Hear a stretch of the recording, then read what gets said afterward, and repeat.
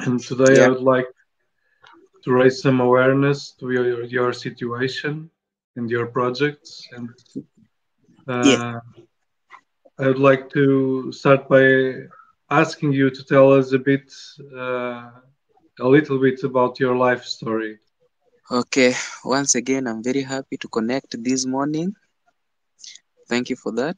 So, I'm Paul Kotieno, a 25-year-old young man.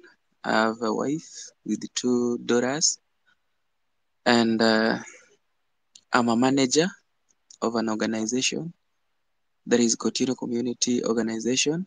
We take care of the vulnerable. Uh, we cater for school fee for the students who are poor. We also give food. We provide food to the poor, and all this mostly we do them from donations and our own work that our own harvest that we get from the farms that we are working on. I joined Seeds like 10 months ago now. I've been in Seeds. I've been I'm not all that good financially, but because the project is like a charity, we just do the farming, we harvest, then we give some to the vulnerable, and some we keep for ourselves to keep us going. As a result, there is a lot of hunger right now. There is no food. So that is a very great challenge to us who are working on the farm. What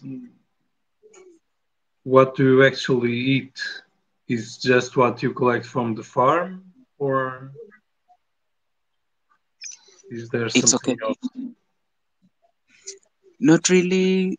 Not really everything is just from the farm. For instance, but the most the staple food in Kenya is maybe maize and vegetables. So the most important thing to have in Kenya is maize.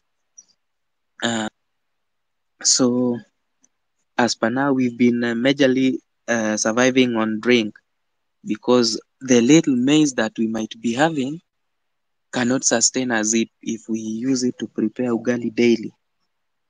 Um, and so what do you need to be able to sustain yourself right now? Right now, what we need is just maize.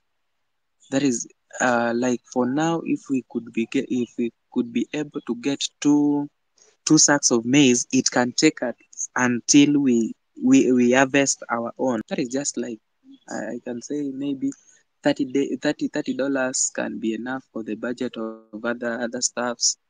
But a sack of maize is $50 for now. In fact, yes, I have some seeds that I can offer in return.